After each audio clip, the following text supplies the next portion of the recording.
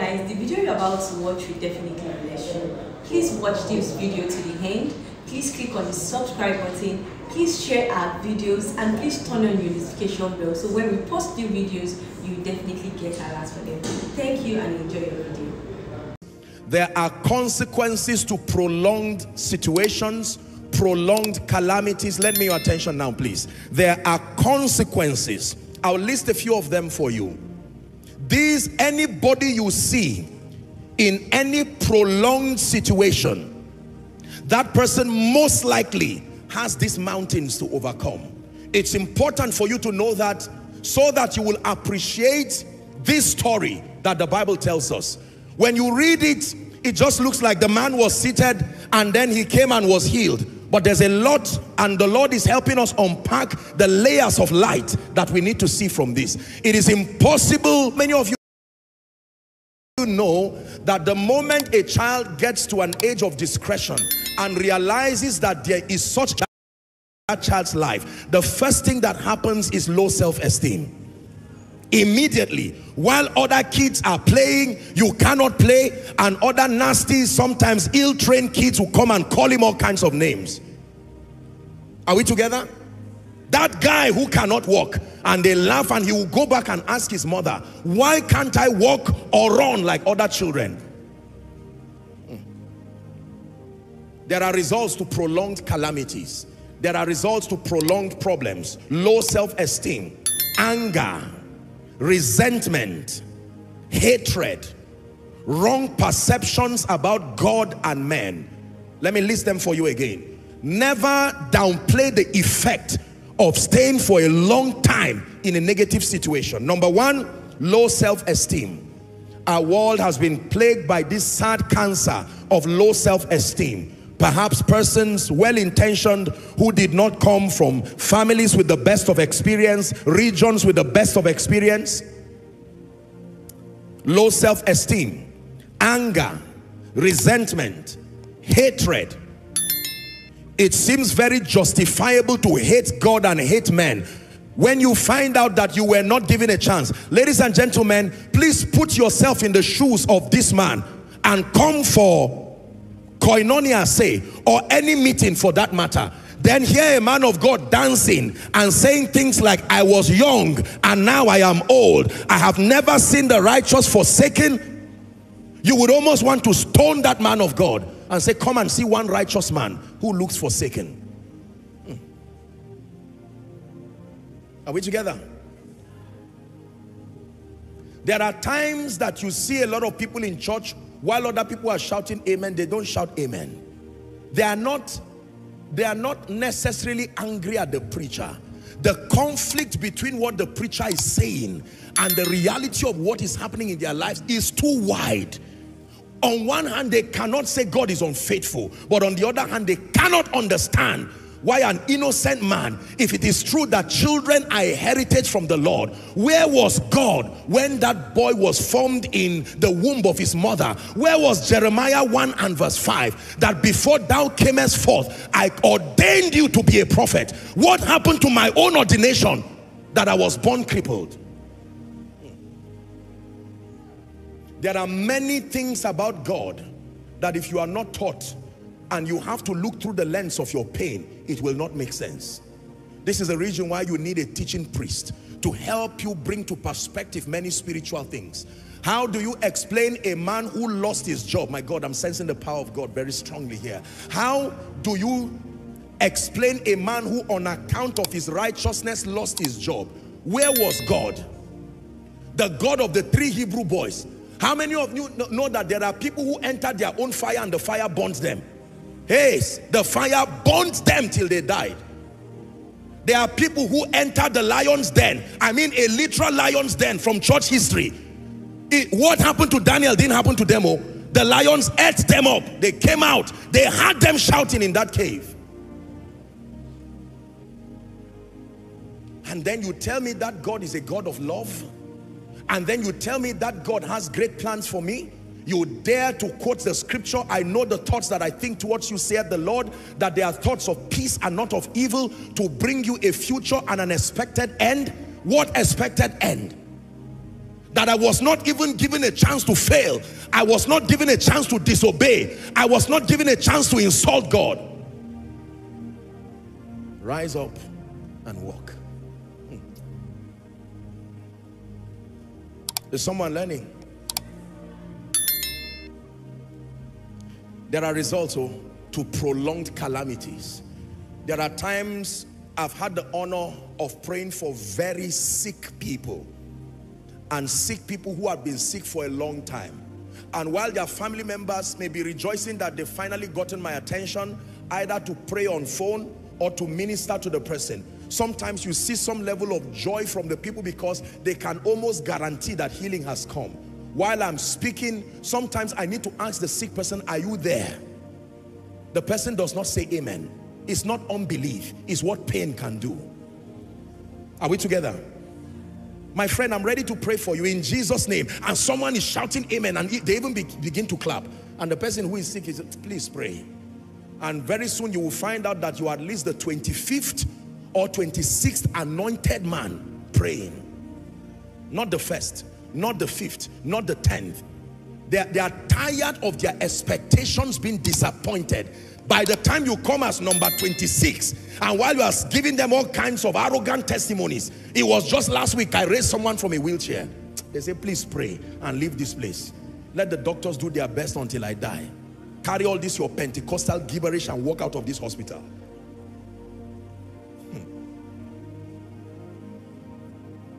This is the reason why everyone must join me in praying this prayer tonight. Satisfy me early with your mercy. Something happens to you when pain becomes prolonged. You no longer see the possibility of God's faithfulness. Something happens to you when poverty, when sickness, when infirmities prolong. Someone says, satisfy me early. The first miracle that happened to this man was not his healing. The first miracle that happened to this man, please give us verse 2. The Bible says a certain man lame from his mother's womb was carried. Everybody say was carried. My goodness. That doesn't look like a miracle till you hear me for a minute or two. The first miracle that happened to him was not his healing, but that certain men, watch this, they believed in him enough to carry him and lay him daily. Daily, not weekly. Have you ever attended to a sick person? There are times that even as the loved one of that sick person, you honestly get tired and weary. It is a miracle when men believe in you indefinitely, when there are no results yet in your life. It's a real miracle. The Bible says certain men, he was carried, whom they laid daily. What is the first miracle? That certain men believed in him enough to carry him and lay him daily. Daily. Now, connected to that miracle, still the first miracle, was where they laid him at. The Bible says they laid him at the gate of the temple, which is called Beautiful. They laid him at the gate of the temple, which is called Beautiful. Listen to me. Do you know what that means? Now, I've studied that beautiful gate concept. It was beautiful. The word beautiful gate came there because other materials within the temple were made of gold and silver, but that particular gate was made of bronze. But the bronze was so polished. In fact, it was called Corinthian bronze. It was so polished to an extent that when light came, it glowed and illuminated even more than the other doors. Beautiful gate. They laid him there, and the miracle started happening to his perception.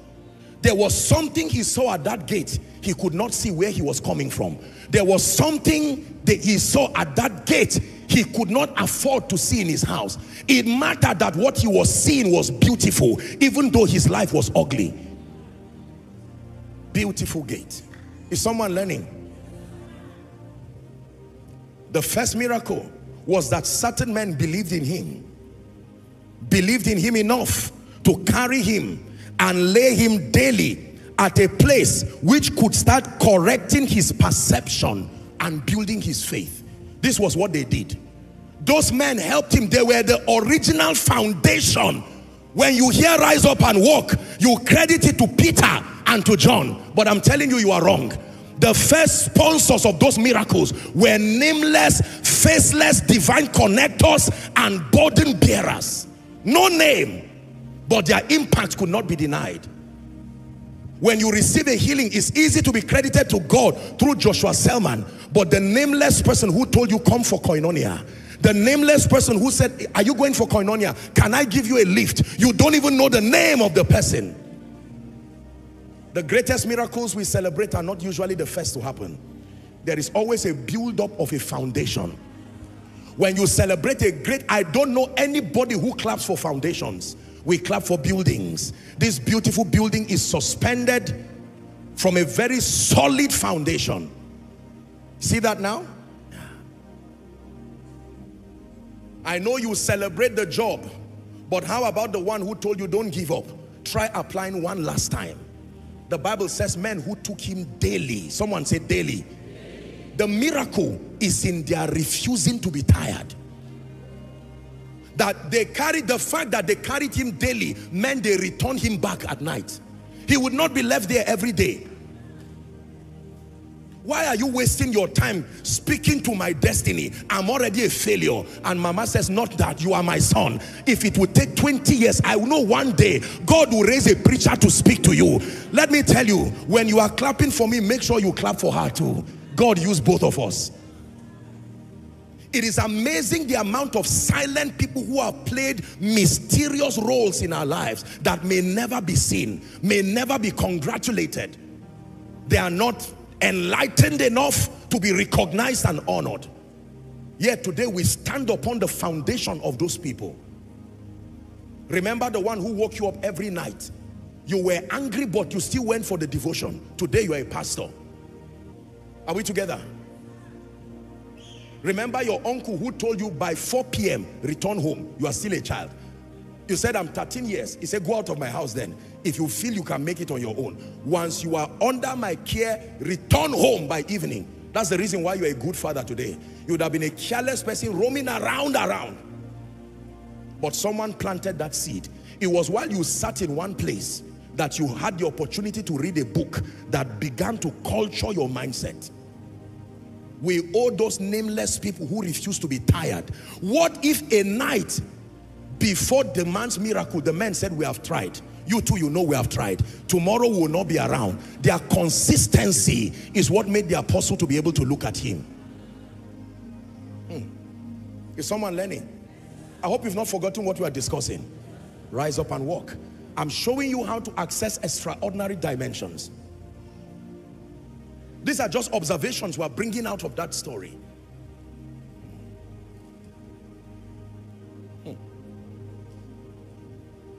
So the first miracle that happened to this man, still on point 5, was that certain men believed in him. I've taught you that there are 4 kinds of destiny helpers. Can I recap for 1 minute? That in your life, as far as the ministry of men is concerned, you will encounter 4 kinds of destiny helpers. Number 1, they are called divine connectors.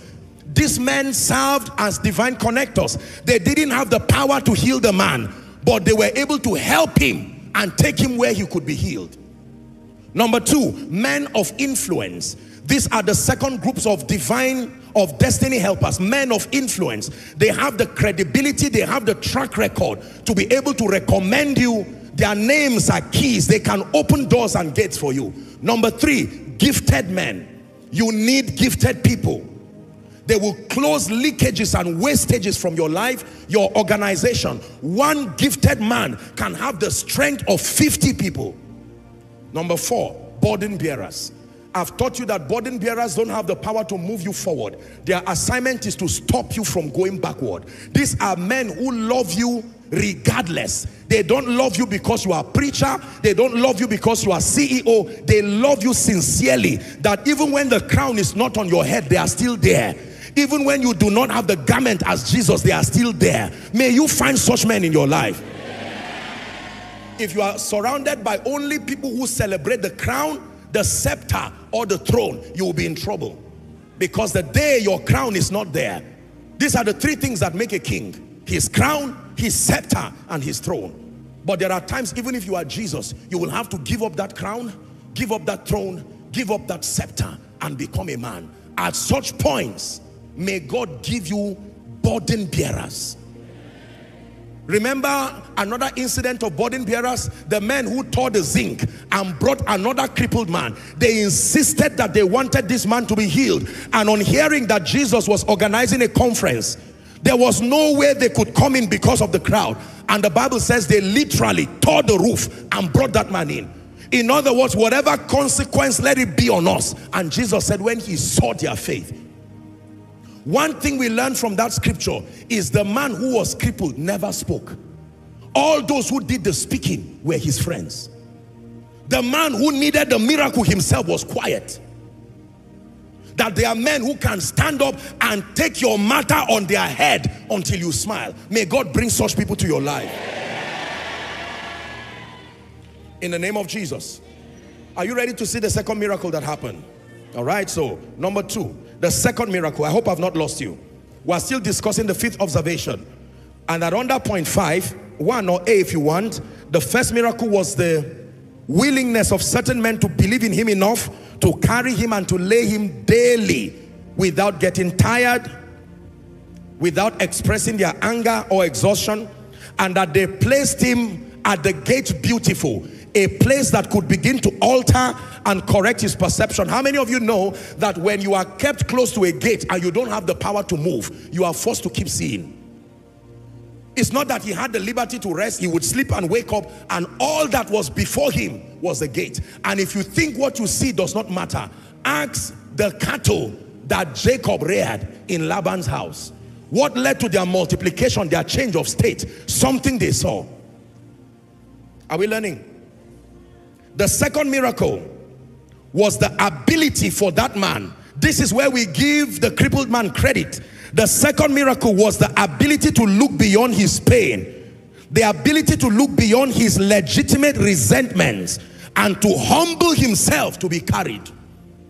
The second miracle that happened there was the ability for that man to look beyond his pain and to allow himself to be carried every day. It's one thing to want to carry the man, but the man had the power to say, I'm tired of this mockery. He would have called that help mockery. It takes a lot of humility to look beyond your pain, especially because we live in a world where we hate drawing sympathy. Nobody wants to be told, hey, yeah, it's not sorry, eh? Do you think they just carried him silently? I'm sure one day they would carry him. What if the man wanted to use the toilet? What if the man wanted to take his bath? It would look like mockery, but they had to carry him. The humility to look beyond his pain, legitimate anger and resentment, and allow himself to be carried. That was the second miracle. Is someone learning? It takes a lot of humility. A scripture is coming to my mind. Thank you, Jesus. What scripture is that now? Help us. Luke 16. I think that's Luke 16. A parable that Jesus gave about an arrogant man who was ashamed to beg. Look for it. Luke, either verse 1, 2, or 3. Media, help me. Luke chapter 16. Yes. Watch this. Just the first 3 or 4 verses. And he said, please let me have your attention. On to the disciples. Jesus now. There was a certain rich man which had a steward. He had a what? Steward, a caretaker. And the same man was accused that he had wasted his goods. So the steward of the rich man was a careless man. Verse 2. And he called him and said unto him, how is it that I hear this of thee? Give an account of thy stewardship. He said, for thou mayest be no longer a steward. I'm going to fire you. Watch what the man said. Verse 3. Beautiful. This is what I'm looking for. Then the steward said within himself. Are you seeing pride now? What shall I do? For my Lord taketh away from me stewardship. I cannot dig, and to beg I am ashamed. There are people like this. Give us NIV. Verse 3. NIV please, or Amplified, anyone. The manager said to himself, what shall I do now? My master is taking away my job. Watch this. I am not strong enough to dig, and I am ashamed to beg. May you not be like this. That a man can lack capacity, and yet even where help can be offered, he said, I am ashamed. It's a miracle when you find a man who is humble enough to be carried. There are people today, if only they have the opportunity and the humility to ask, please, God is helping me, but I have a situation right now with my house rent. I am not careless. Can mercy be shown me? Shame can be taken away with one alert, but they can remain there, punish their wives, punish their children, punish everybody. I'm too big to beg. I know what to do. There are people who are too big to be prayed for. There are people who are too big to be counseled. It's a miracle when a man becomes humble enough to be carried every day. Maybe once a while, that's all right, but every day it is extreme humility to not only carry a man, but that the man allows himself to be carried. Can you allow yourself to be carried on the wings of prophecy? One day you will be able to walk, but while you are still leprous, can you allow, even if you are Moses, you will be carried for a while. Even if you are Jesus, you will be carried for a while. One day you will save the world, but not as a baby. While you are a baby, Herod can kill you. Allow Joseph and Mary to carry you to the place of safety. Moses, you are born a deliverer, but not as a baby. Look left and right and you will see the dead corpses of children that have been wasted because they are searching for you. If help comes while you are rising, don't reject it. Did you hear what I said? If help comes while you are rising, please don't reject it. When you find genuine help, don't reject it. If I were that man, I don't know how many times my ego will be stung. But one thing I know I would have obtained grace to do was to say thank you every day. That while these men carry me on the way to the gate beautiful, I will say, gentlemen, I do not take your generosity for granted. I don't have the power to help myself, but thank you. At a point they'll be tired and say, don't stop saying thank you every day. But I will reply by telling them, for as long as you carry me, that thank you must come out of my mouth. Someone say, thank you, Jesus. That's the greatest person you owe thanks. Some of you never say thank you, Jesus, till you come to church. Say thank you, Jesus.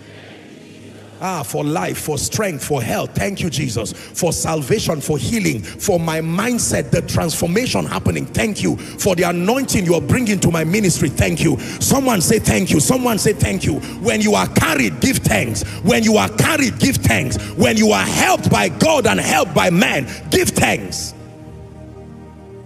Give thanks. Never take the help of God and the help of men for granted. Give thanks. Give thanks. I hope that man went back to look for those people to say thank you when he received his healings. Beware of times when your helpers do not need to help you again because God has taken you forward. Still don't forget them. If they were in your yesterday, they still deserve your thank you. Don't just say thank you because they are helping. No. It's been 10 years now. You don't need their help again. You are now a millionaire. That is the foolishness of many people.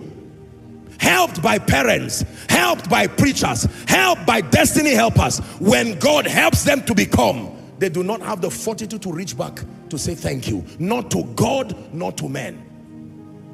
Some of you may need to think about people who did something yesterday in your life and obtain grace. 1,000, 100,000. What for? I've not heard from you for 15 years. Just to let you know that I remembered something you did before. They were about to carry me to a herbalist and you said, no, come and keep this boy in my house. I will train the child, and he trained you for 3 years. Don't say only 3 years. And don't send them a text saying, many people have helped my life. You are one of them. That's an unwise way to say thank you. When you are saying thank you to people, don't do that. Don't say many people have changed my life, just to let you know you are one of them. Don't make the ability to carry you to the gate look insignificant. They didn't have the power to heal you. But if Peter did not see you, you would die a leper. Are we together? I know that the person did not have the power to pay your school fees, but he took you from the village to the city. I know you say he insulted you every day. I agree. Learn the lesson and don't do that to your children. But it's too small a reason to say he was a bad man. As much as he insulted you, you don't know the quarrel he had with his wife in the bedroom every day to send you back. And the man said, no, the child may be stupid, but leave him. Give him a chance. 2 more years. That's how you got admission. Today you have become a great person. Don't look back and say, that useless uncle, may he even die. Make sure you find something after this teaching. Send it to him. He can even reply you and say, so you are now wise enough. Don't mind him. You just do what?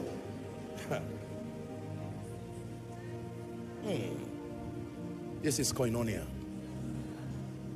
Say, rise up and walk.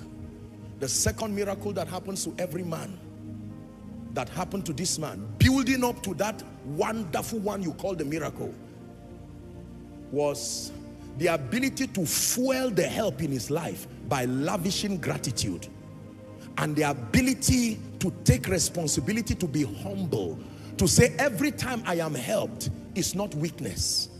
Are we together now? Yes. You are trusting God to start putting one block after another, and God brings a blessed person who says, you know what, I want to do something for your family. There is a 3-bedroom flat here. I'm doing it because I love you sincerely. Take. Now there are times that the wisdom you need to apply. I know there are times that collecting certain things is like selling your birthright. But this discussion is under normal spiritual conditions, void of hatred and whatever it is. When help comes, receive it all. Help can compress time. Did you hear what I said? Help can compress time.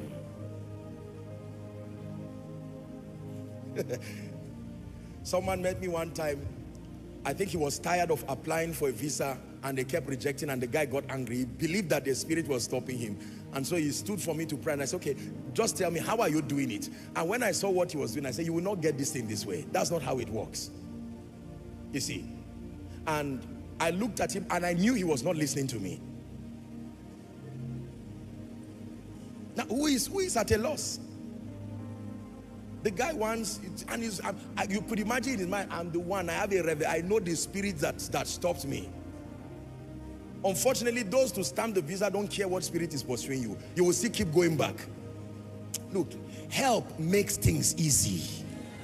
Learn this. The assignment of help is to make anything possible and then to make it easy. Did you get that?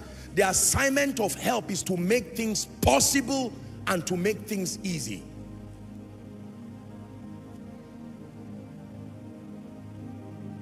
There are people who would have come out of the cell if only they were willing to be helped. No, I will handle the situation myself. I know what to do. I'm an intelligent person. From detention, you go to prison and remain there. Joseph had to be helped. Jesus had to be helped. Are we together? Moses had to be helped. One time Moses was almost killing himself as a man of God because he was trying to counsel everybody. It was Jethro, his father-in-law, who called him and said, listen, you will worry yourself. These people are too many. He said, gather people, leaders over thousands, leaders over hundreds, anoint them and appoint them to handle these things. And you can now handle the weightier matters. Someone pray, send me help, oh God. Send me help again. Go ahead and pray. Send me help, oh God. Pray in 1 minute.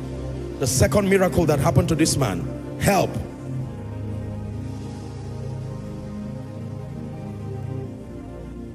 Hallelujah. The third miracle that happened to this man was that as he laid daily at the gate beautiful, something began to happen to his mind. I can tell you, the fact that a miracle began to happen to his mind was obvious because his faith was being built. He knew he could receive. Even though he did not know he could receive a miracle. Are we together now? That perception. I'm sure one day he kept looking at that beautiful. You see, this is the part of it that only the Holy Spirit can do. Only God knows what the Spirit began to do within that man. You don't have to die this way. Maybe in his small mind he was saying, I will keep begging for money. One day when I beg for money enough, I may build a house and at least move there and stop begging. Who knows? But I can tell you one thing. It is impossible to sit in the presence of a beautiful gate every day and nothing happens to your mind. It is impossible to sit in the presence of anointed people every day and nothing happens to you. Prayerful people every day and nothing happens. Prosperous people every day. Something happens when you come into the company of the great. Did you hear what I said? That gate beautiful you see, as inanimate as it was doing something to that man. I believe that the Holy Spirit was using that to say your destiny can be this way. I'm sure the Holy Spirit taught him that, do you know that gate did not build itself? One day, once upon a time, that bronze was once under the earth. It was not a gate. It took a man to build it. I'm sure the man was looking at his life. A gate is a passageway. I'm sure the man was looking at himself, that one day people will be able to get to know God through me. It's a miracle when God brings